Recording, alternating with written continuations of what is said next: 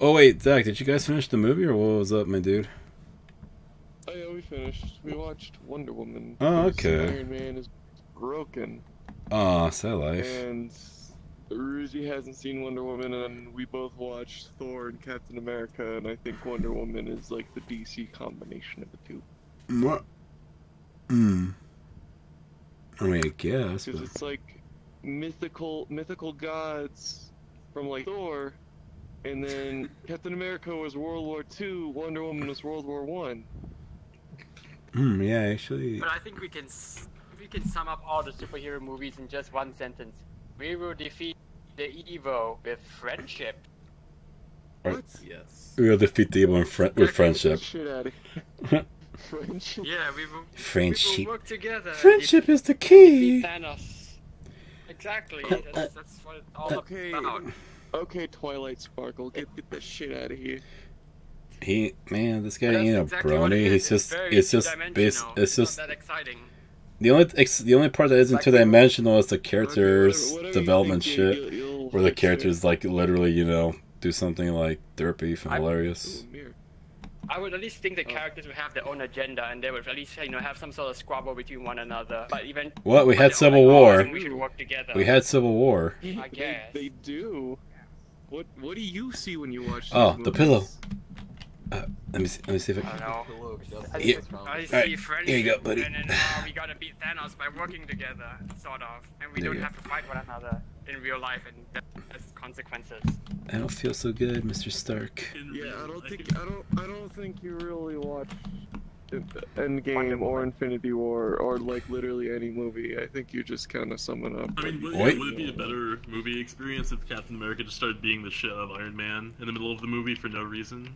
Like he spills his coffee and he starts like beating the fuck out of him. Would that make it a better movie? Or like, I mean, that's basically Civil War, what you just described. yeah, pretty much. Yeah. And that's not a very Well, good movie. it's not the coffee. It's not coffee, but I'm just saying, like, the basic idea was that they disagreed on a concept or a paper, and they're like, Okay, not like a maybe, doc. maybe I'm just a bigger fucking nerd than you guys, but like, there's complicated fucking relationships with each character in each of those You movies. can't take and- this little skeleton seriously. I know, no. Like gesturing his hand. It's the little baby.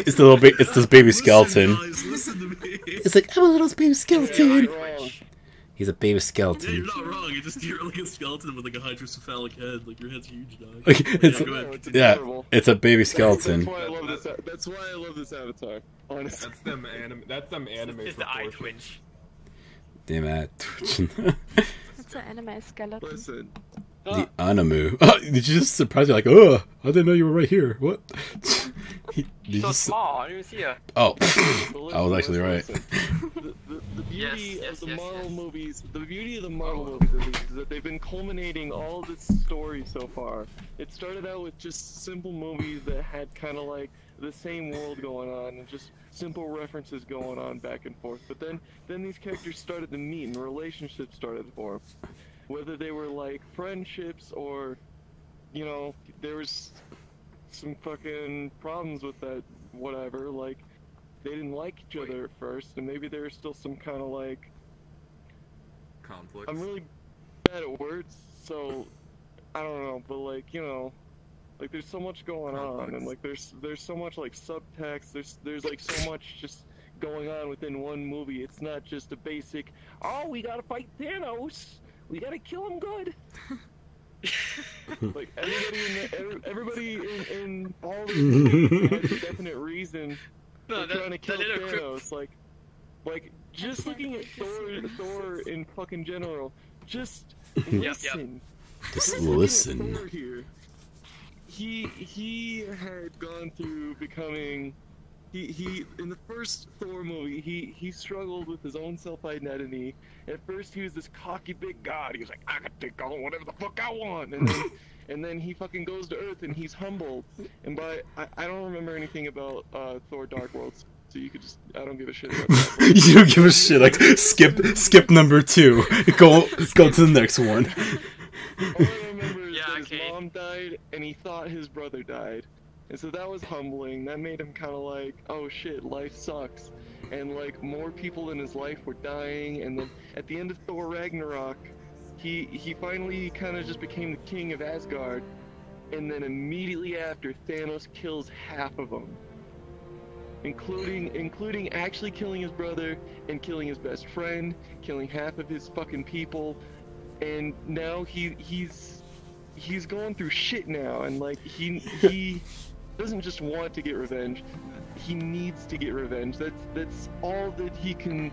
That envelops everything in his mind. He can't think about anything else. That's enveloped everything, and you know, maybe it's not even the right decision. I don't fucking know, but like, there's so much going on with each character and each group of people, each movie. That's I'm getting way too triggered over this shit.